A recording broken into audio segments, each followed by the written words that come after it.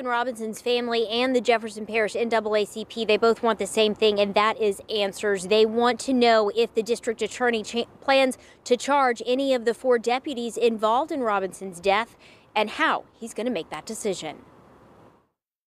On the steps of the Jefferson Parish Courthouse, Keeven Robinson's family and the Jefferson Parish NAACP called out the district attorney Wednesday. We stand here today demanding answers. Why haven't those detectives been arrested and charged? Why are they still getting paid?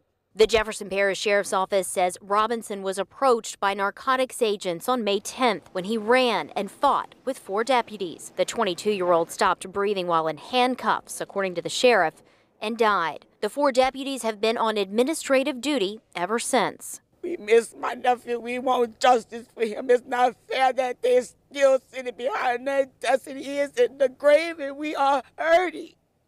From the very beginning, Robinson's family and witnesses said that he was choked by the deputies. The Jefferson Parish coroner ruling the death a homicide caused by traumatic injuries to his neck, leading to asphyxiation. It ain't like you killed a bad person.